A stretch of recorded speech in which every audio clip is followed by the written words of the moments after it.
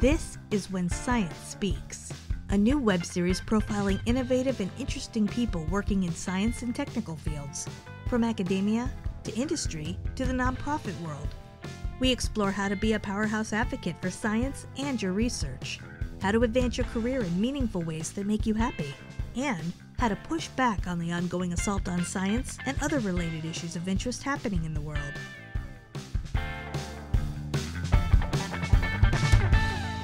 Hey everyone, it is Mark Bayer, and you are tuned to When Science Speaks. This episode of the show is sponsored by the free One for the Week email newsletter. One for the Week delivers one high-impact communication resource to inboxes each week that you can apply immediately to take your communication skills to the next level. If you want one piece of communication and persuasion insight that you can put to use right away to get your voice heard, more effectively lead your team, or advance your organization's priorities, join the 800 subscribers of the One for the Week newsletter by going to whensciencespeaks.com/one for the week.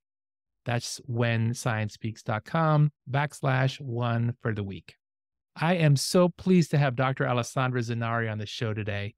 Dr. Zonari is co-founder and chief scientific officer of OneSkin, a groundbreaking skin company on a mission to create technologies that help people age in a healthy and vibrant way. She earned her master's degree in stem cell biology and her Ph.D. in skin regeneration and tissue engineering at the Federal University of Minas Gerais in Brazil, in collaboration with the 3B's research group in Portugal. Alessandra did a second postdoctoral at the University of Coimbra in Portugal. She is also co-inventor of 3 patents and has published 20 peer-reviewed papers in scientific journals. Welcome to the show, Alessandra. Thanks so much for being here. Thanks, Mark, for having me here. I'm very excited for this conversation. Same here. And I just want to share with listeners how this conversation came to be. So I reached out to Alessandra and her team because I was using one of OneSkin's products, and I was not just happy with it and seeing results, but I also was intrigued by the way she and her other co-founders and team were explaining the science that was underlying their work. And then as I dug a little deeper and I saw some videos and the patents and other things like that, and how the company was just doing a very good job of explaining complicated science, I thought it would be a perfect fit for Alessandra to come on the show. And thankfully, she was able to make time in her busy schedule as a startup entrepreneur, co-founder, scientist to talk to us all today. So I just wanted to give listeners a little bit of a backstory that I actually used it today, by the way. And it's been great. And so we are going to get a chance to talk more about that. But first, let's get to know Alessandra a little bit. As I mentioned, went to school in Brazil, originally from Brazil. And Alessandra, as you were growing up, how did you first get interested in science? Yeah, thanks, Mark. Thanks for the opportunity for telling a little bit about the story of OneSkin and my story as well. So as you mentioned, I'm from Brazil. I was born in a very small city in Brazil called Teoflotone. And I was born there because my father, his job ended being there. So he and my mom moved there. So we were a small family in this town. And also when I was growing up, I was far from my grandparents and the rest of the family. And very interesting because the way my father raised me and my sister, because he lost his father when he was 13 years old, he always, since we were a kid, he brought up that maybe he wouldn't be here forever. So for us to have the knowledge that he didn't know until when he would be around, so we would need to be prepared and we need to study a lot and be aware and be ready if he's not around anymore. And that idea that I will lose my parents was always a little bit scary for a kid. And when I was 10 years old, my grandfather from my mother's side, he passed and he lived far from us. I didn't see him that often, but I loved him so much. He had such a big impact on my childhood. And he had a cancer that in 6 months he was gone. And I was super sad. And I was thinking about my father also saying that he wouldn't be here forever. And I wondered, what can I do to have my family around for longer? And at the same year was the year that they were cloning on all news. When I was seeing the news, they were cloning Dolly, the sheep. They were cloning the first mammal animal. And I thought to myself, oh my God, maybe I can one day clone my family and they will always be around. I will not be, I don't need to be afraid of losing one day my dad. I can bring back my grandfather. And that sparked me the idea of going into science and this whole knowledge of not liking to see losing others for diseases was what started bringing me. Maybe one day I can find the cure of a disease. Maybe one day I can work with something that will help me not lose my family. That was the first, when I was still very young, that made me science. And as I was studying all my biology teachers, I was always very interested in cell biology. And that's why I decided in college to continue researching and studying biology. So interesting. And I want to ask you more about your career journey, specifically when you decided that you wanted to be an entrepreneur, that early on your academic work or later, and maybe others who might have influenced your thinking just with respect to embarking on an entrepreneurial career, for example. When I went to college, I had this notion that I wanted to do science, but it was still very obscure how I will get there, if I would really be able to bring something into reality and get some of the science. In college, I was already focused on which that was translational. When I started college, I was already completely passionate about the idea of working with stem cells and the potential of stem cells to differentiate into any cell type of your body and be able to regenerate different tissues. So when I was in college, I looked for an internship in a lab that was in stem cells, was the only lab in my city in Belo Horizonte. I was in Belo Horizonte at the University of Minas Gerais. And I went to do an internship and I had already in mind, I want to do translational science.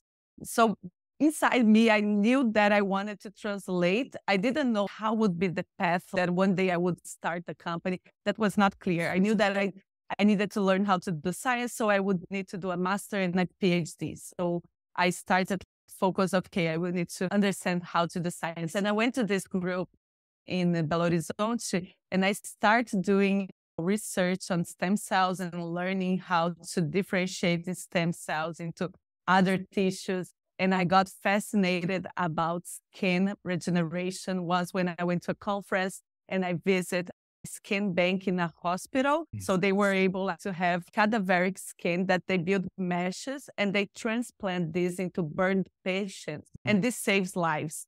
But the problem was because the tissue was coming from another donor, after 2 weeks, your own body started rejecting that kind of band-aid of a skin.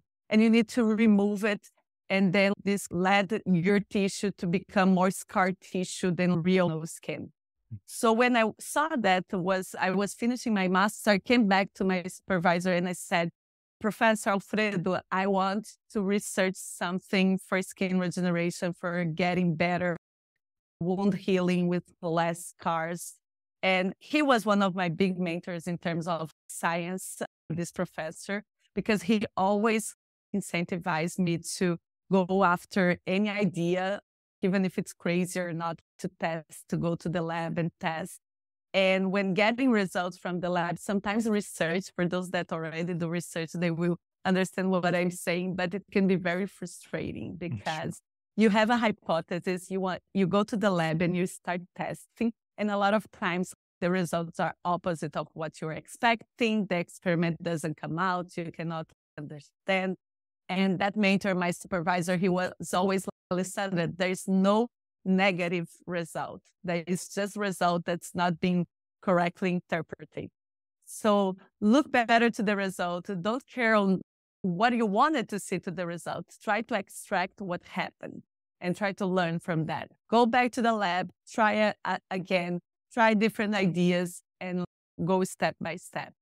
He encouraged me a lot on the science research. And I was always trying during the PhD to be building my projects. They were very translational, was building a 3D model that would be associated with stem cells to promote better wound healing. This was my PhD thesis that ended receiving an award of best thesis of my university. So I was getting already on the steps of okay, I love doing this research, but still I had no idea how this translates to really how this become a product. Can I shift to that?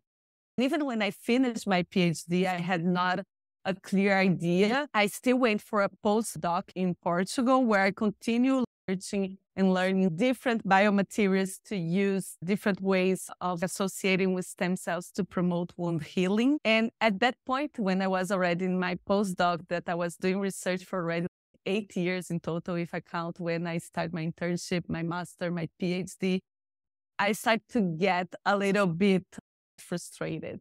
I was doing a lot of good research. I was learning a lot. And I was being involved in different projects that was all very challenging and was teaching me a lot. But I was not seeing the next phase, what I would do next, how I will fulfill that desire of seeing science being translated. So still in Portugal, I tried to start a startup there that was using stem cells, but cell therapy, it's very regulated. It's hard to go to humans. So I have had some colleagues that were veterinarians. So together we started a company that would provide stem cell treatment for dogs, cats, and horses. But we didn't know what we were doing. And at the beginning was everything super hard to navigate to the path of what was a startup and how you get funds and how you created this product. So basically we started the idea, but that never went very far. But I was already okay, I want to translate. And then eventually my friends from Brazil that also did PhD in the same lab that me, Carolina had just moved to San Francisco to join an accelerator program where they were also wanting to translate some of the research into a product or into a company. And it was interesting because then she was starting this here, I was starting that company in Portugal, getting a little bit frustrated. And then after the program, they decided they would be focusing this new company on skin research. And then eventually she called me and she said to me, Alessandra, I'm here in San Francisco. I have some ideas on understanding skin aging and validating efficacy of product. And I cannot think of anyone better than you to come to join this project. We had no guarantee of what we were doing or where we would go, but there was a new opportunity there for me. And I just said, okay, I'm packing, I'm moving to the US. Let's start this company. Let's see where we can go. I love that story and the courage that you had to do that, to take that leap. Do you have PhDs, any scientists in your immediate family?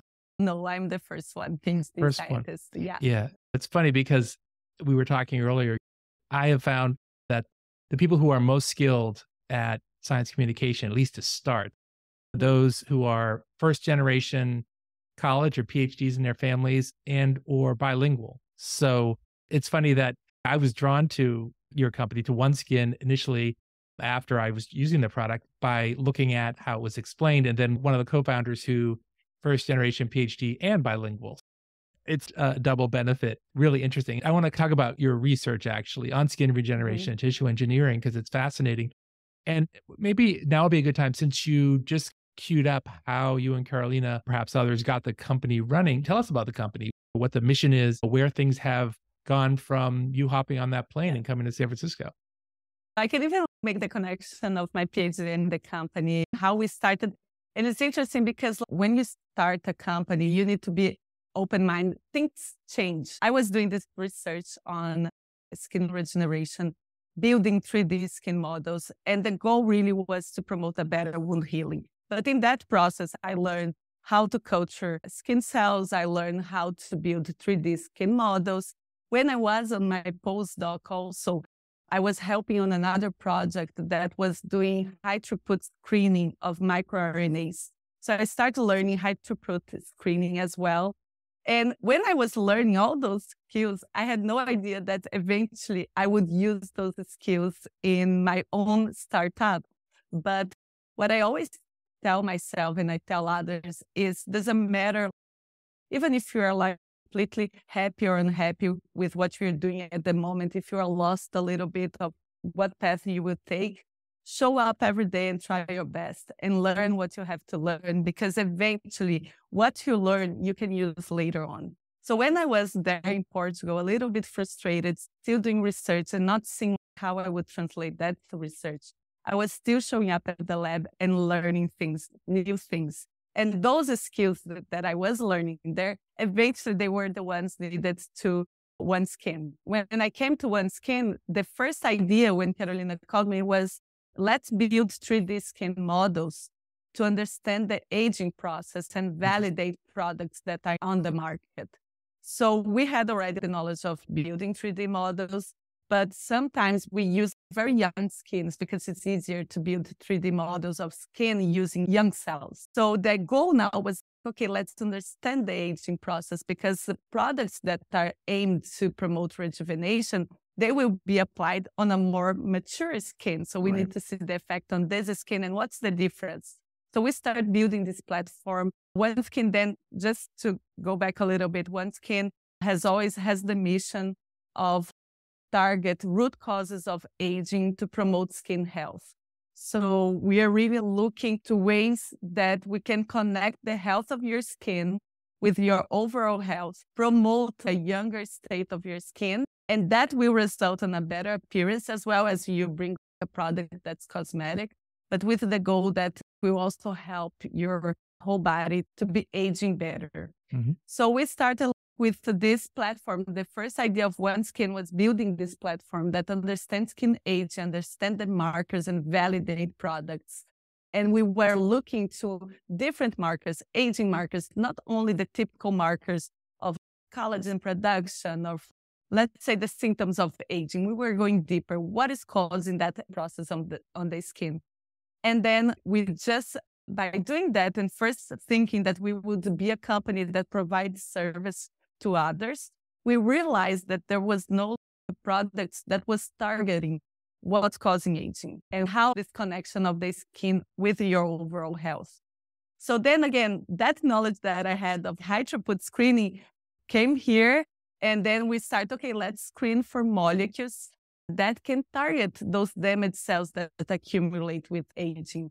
And that allows us to identify a new molecule that we were seeing that when we treat aged skin was able to decrease the markers of aging, was able to decrease the inflammation. And as a consequence, the young cells of the tissue were producing more collagen, you were getting a thicker epidermis, and you were getting a more healthy state of skin. And then we were a team of researchers in the beginning of the company. And the goal was to have this platform to be validating, finding molecules and licensing molecules to the market.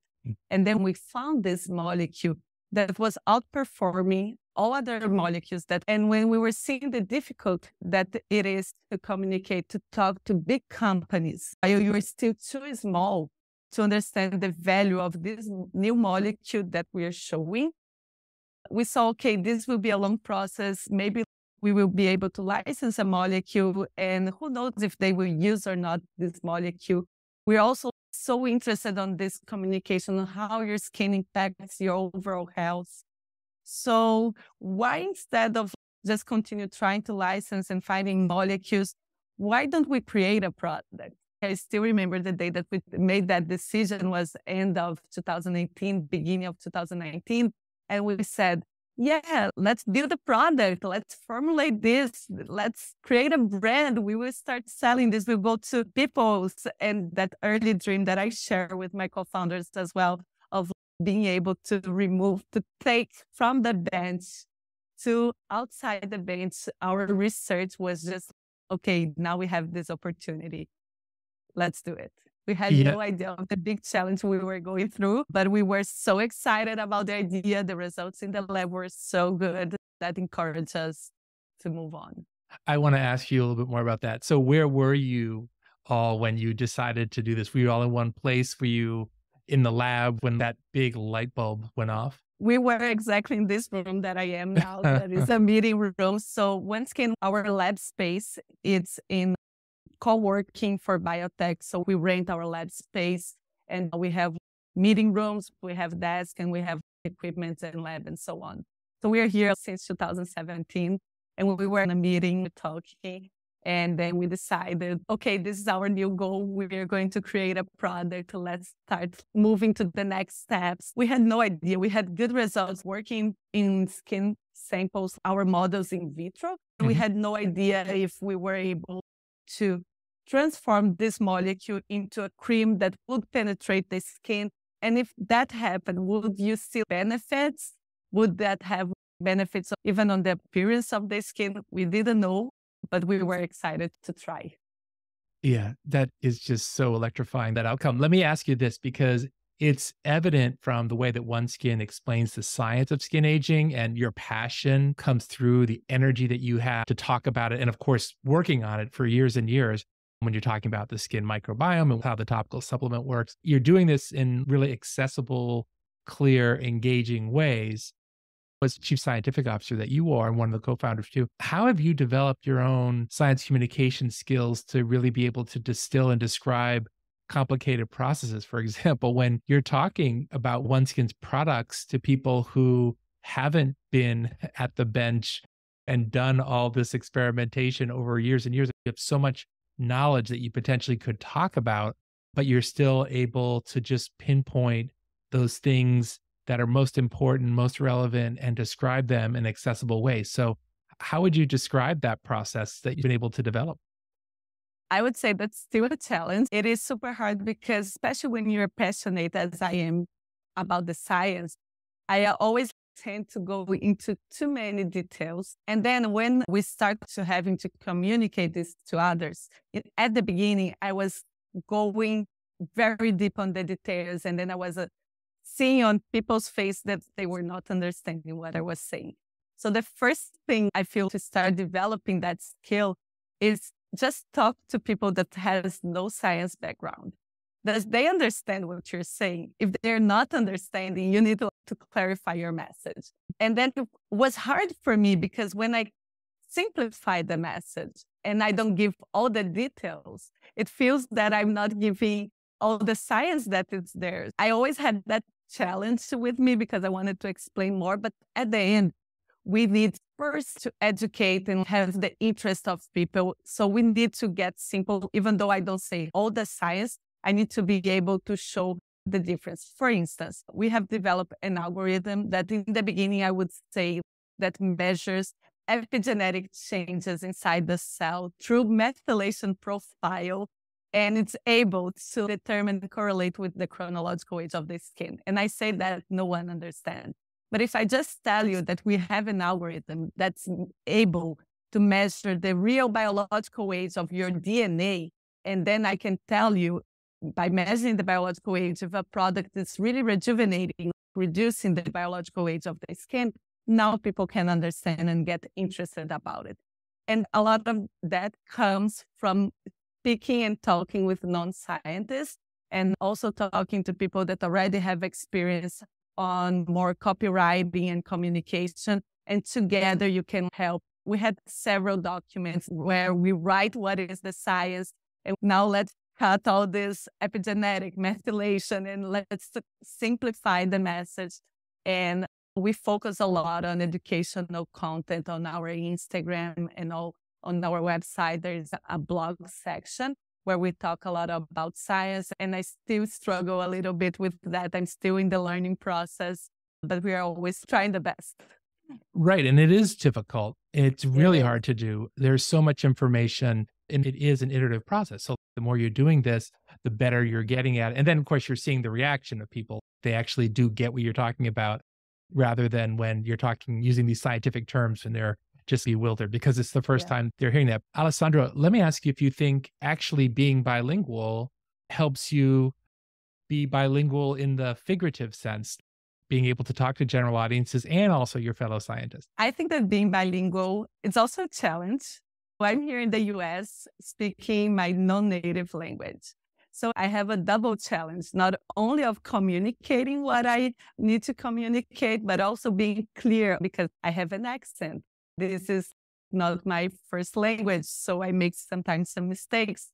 So I feel that needing to talk on a non-native language, it builds another level on my side of needing to think better which words I will use.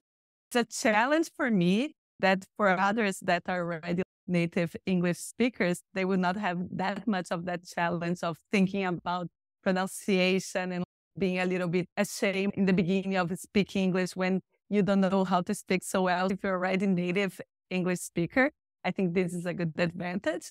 When you're bilingual, yes, you're accessing ways of speaking that you need to think more carefully. This can be helpful, but this is also a challenge to be communicating on not your native language. Really interesting and so true. Let me ask you, many listeners are interested in entrepreneurship, but they don't really have an idea of what it's all about, what it's to start a company or work for a startup, and understanding that there's no typical day in your work experience. I'm wondering if you could share some of the mainstays of your work schedule, things that you often see on your calendar as things that you need to do, just to give listeners a sense about what it is to work for a startup or start a company. For both sides, if you're working for a startup or if you're starting your company, you need to know that you will be wearing several hats.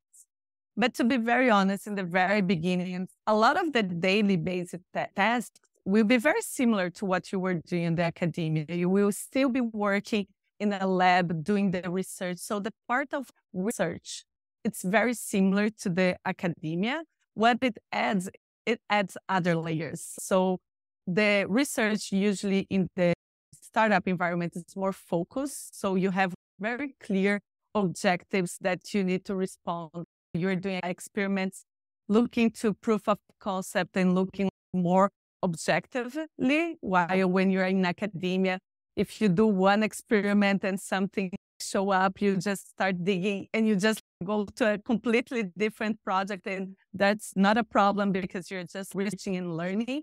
So this is a big difference. But on the beginning, the daily base inside the research lab, it's very similar. What it changed then, like when you're starting a company, is that you have other tasks as well. Pitching your company all the time to investors. You're also hiring new employees. In the beginning, for the first 3 years, OneSkin was only scientists. We were 7 scientists doing research with this platform.